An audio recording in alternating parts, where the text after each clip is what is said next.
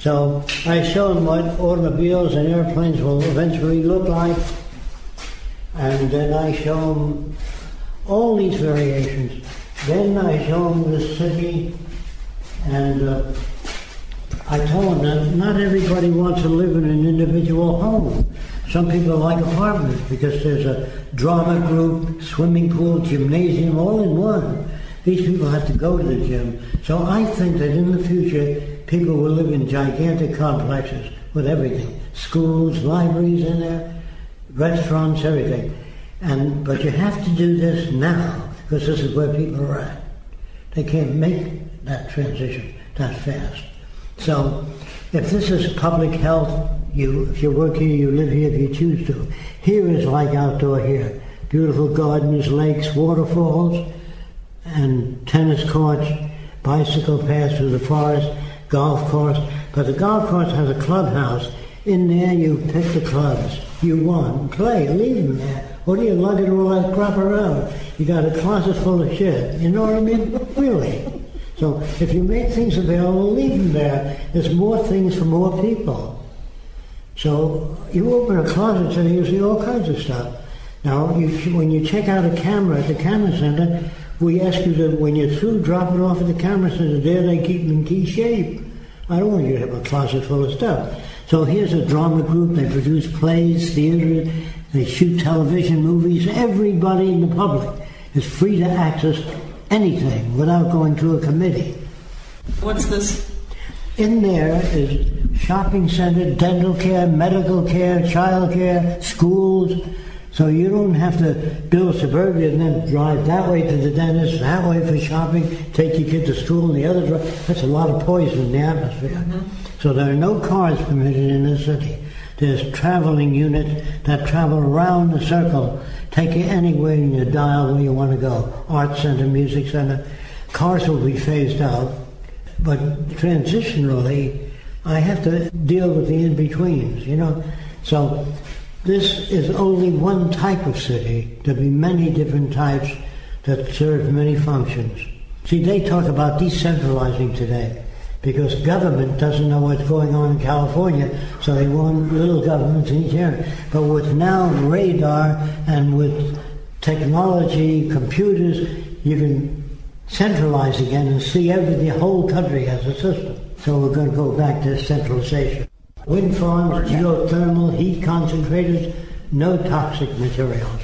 There's no home for the poor, nothing like that. There's no poor anymore.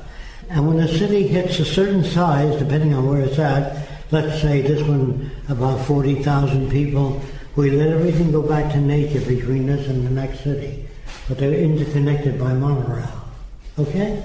These are for transporting fluids and chemicals, and yet animals have to migrate past, and that doesn't stop them from migrating. Right. So whenever we build a dam, we build a step system so the fish can get up to the spawning grounds. If you build a dam and you don't build this accommodating step system where the fish can jump up, you're hurting nature. So people get mad at the dam. It's not the dam. The dam is great. Let's just include natural life all around it. So that's what love means to me. That's spirituality. That's what spirituality is. The rest is words.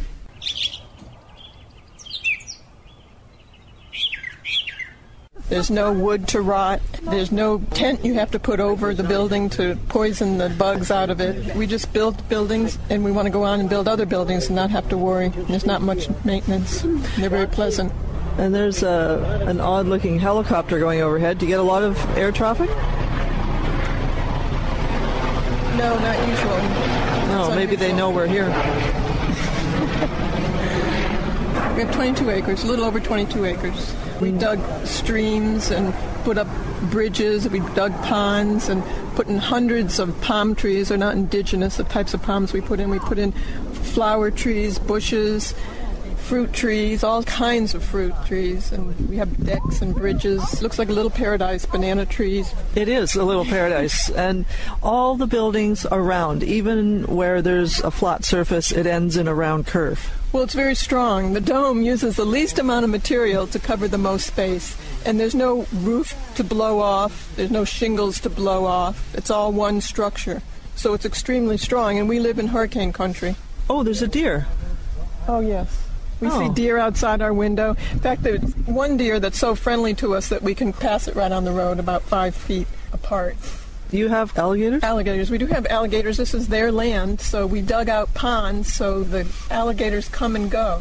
What is that white texture on the outside of the buildings? A lot of the buildings we spray with foam on the outside, too. Oh, okay. It helps if there's any leaking, and it helps insulate buildings. And then we use elastomeric paint on the outside, and we kind of make our own texture with sand mixed in with the paint. Okay. We experimented with many things here, so many of the buildings will look very unusual. I had occasion to use the washroom during a break from our recording already today, and I see a little formed pencil holder right by the toilet, and you were saying that Jacques will often compose new imaginative drawings sitting on the toilet. There's no downtime for Jacques. He's working all the time. Even when he goes to the bathroom, he'll come out and bring out 5 new designs, beautiful drawings, and then he'll make models of them, then he'll film them, and I'll edit them in a DVD about the future. Just amazing. All right, we're going over to another building here. Drawing room and studio, and you can see we make our railings out of aluminum.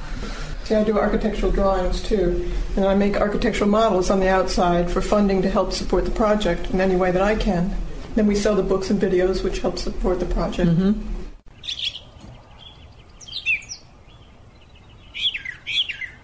So a group of people come up to me and says, hey, let's build one of your little communities, you know. So we made a down payment on 40 acres in Naples. And then all of them pulled out. Some people used to say they pulled out because they said they didn't think the zoning board would let my stuff go up. So they just stopped, and Roxanne and I and another person were left holding the slip on 40 acres. So we had to sell it. It was $600 an acre. If they hung on it, they'd all been millionaires today. But they didn't. I didn't twist anybody's arm. But I went to the head of the zoning board anyway and opened up my print. He said, what is this? You know. I said, you have to give me at least 15 minutes. Well, come into my office. He spent an hour and a half with me, and the first thing he says, can I join your organization? Head of the zoning board. I'll do everything I can to get this built. And I said, we have no organization.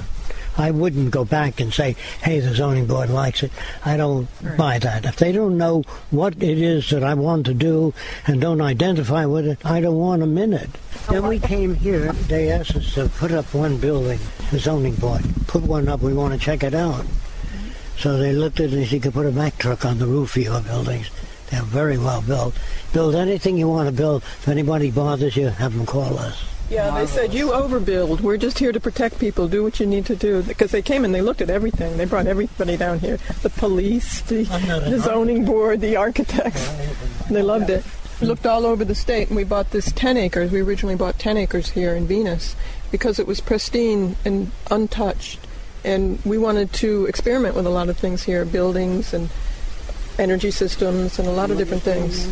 Somebody came up to me and said, 2 million people die a year in Africa of malaria. Oh, they used to spray oil on the swamp, and that keeps the larvae from getting out of the water and they die. Then they stopped that because the fish died too. So they spray poisons on it, and that goes down to the water table. So I was thinking about that, and I said, gee, this is pretty easy to get rid of malaria. What I do is put a lamp under the water with a color spectrum that moves, which attracts mosquitoes at night into the water. And the fish eat them, and you get more fish, and you feed more people, and you don't poison the lakes. I've been working on things since I've worked on medical devices, artificial knees, surgical instruments, all kinds of different things. And the doctors would take out the patents. That's all. I didn't care about as long as they used it. And so that was good. I'm just trying to tell you what you go through if you deviate from the culture. You have a lot of problems you have to deal with. I've got a question for you about education. If everyone was like you, asking questions all the time, you'd have to have a whole different model of teacher. There's really no teachers. There are people that have information. In school, they try to tell me, plants grow. And I said, no, they don't. plants can't grow unless it has gravity, moisture, nutrients, sunlight,